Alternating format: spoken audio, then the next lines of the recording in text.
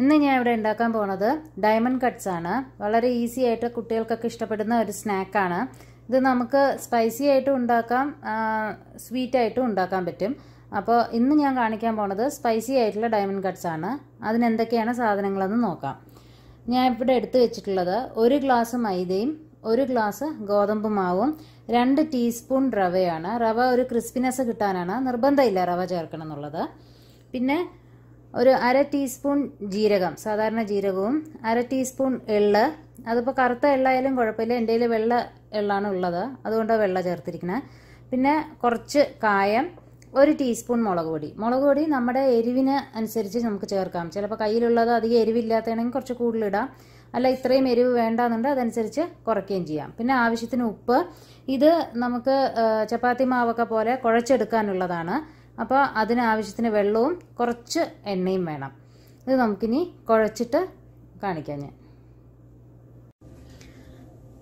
അപ്പം ഞാനിത് കുഴച്ച് വെച്ചിട്ടുണ്ട്. കണ്ടോ, ചപ്പാത്തി മാവിൻ്റെ പരുവം തന്നെയാണ് കുഴച്ചെടുത്തിട്ടുള്ളത്. ഇനി ഇത് പരത്തിയിട്ട് നമുക്ക് ഡയമണ്ട് ഷേപ്പിൽ കട്ട് ചെയ്തെടുക്കാം.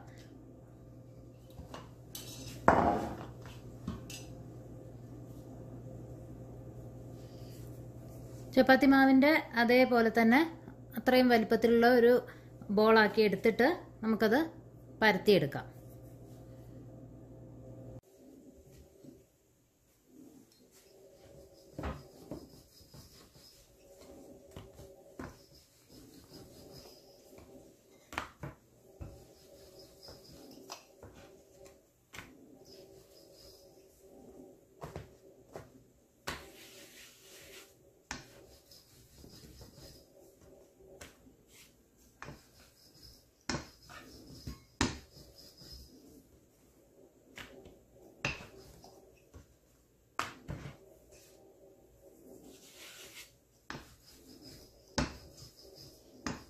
തീരെ കട്ടി കുറഞ്ഞു പോകാൻ പാടില്ല,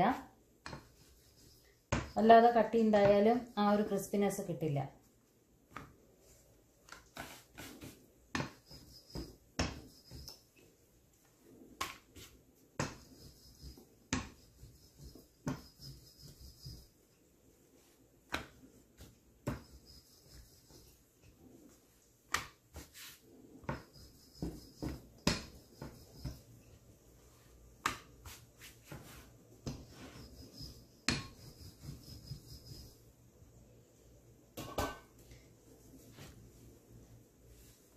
കണ്ടോ, ഈ ഒരു കട്ടിയൊക്കെ മതിയാവും ഇതിന്.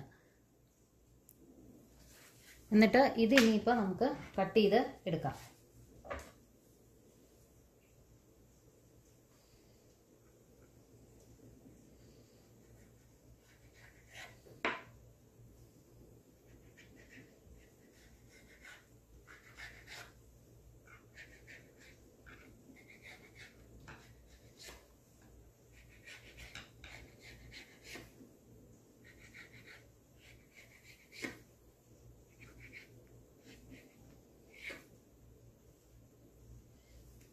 ഇങ്ങനെ ആക്കിയതിന് ശേഷം ഇതിനെ ചെറിയ ചെറിയ പീസുകളായിട്ട് മുറിച്ചെടുത്താൽ മതി.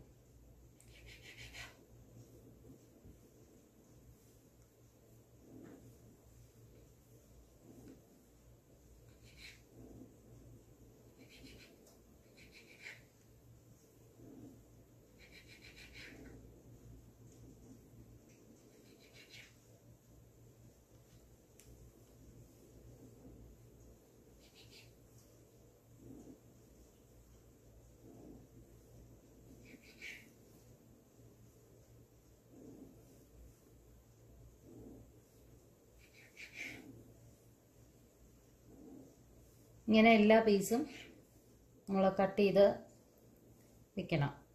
എന്നിട്ട് അടുത്തത് ഇതുപോലെ പരത്തി കട്ട് ചെയ്തെടുക്കണം. ഇതെല്ലാം ഇതുപോലെ ചെയ്തിട്ട് കാണിക്കാൻ. ഇതപ്പം ഞാൻ എല്ലാം തന്നെ പരത്തിയിട്ട് ഇതുപോലെ കട്ട് ചെയ്ത് വെച്ചിട്ടുണ്ട്. ഇനി എണ്ണ ചൂടായാൽ കുറച്ച് കുറച്ചായിട്ടിട്ട് വറുത്തെടുക്കാം. ഇതിപ്പോൾ ഒന്നിച്ച് ഒരുപാട് ഇടരുത്, ഓരോന്നോരോന്നായിട്ട് വേണം ഇടുകയും ചെയ്യാൻ, ഇല്ലെങ്കിൽ കട്ട ഇതായിട്ട് പോകും, കട്ടയായിട്ട് വന്നു പോകും. അപ്പോൾ അത് നമുക്ക് ആദ്യം ഇനി ഒന്ന് എണ്ണ ചൂടാവാൻ വെക്കണം. അത് എണ്ണ ചൂടായി കഴിഞ്ഞ് കഴിഞ്ഞാൽ ഓരോന്നായിട്ടിട്ട് വറുത്തെടുക്കാം. ഇപ്പം എണ്ണ നല്ല ചൂടായിട്ടുണ്ട്, നമുക്ക് ഓരോന്നോരോന്നായിട്ട് ഇട്ടിട്ട് വറുത്തെടുക്കാം.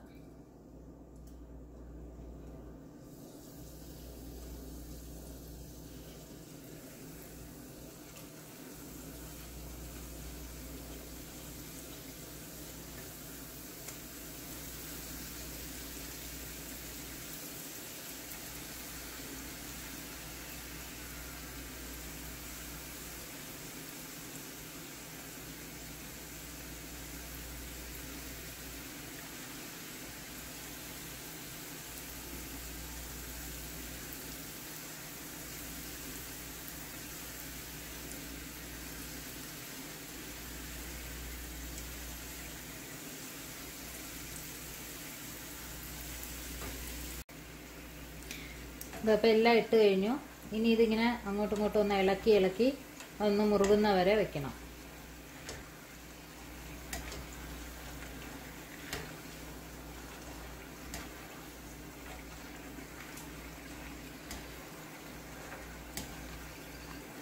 കരിയാതെ സൂക്ഷിച്ച് വറുത്തെടുക്കണം. പെട്ടെന്ന് കരിഞ്ഞു പോകാൻ സാധ്യതയുണ്ട് ഇത്. ഇനി വറുത്തെടുത്തിട്ട് കാണിക്കാം.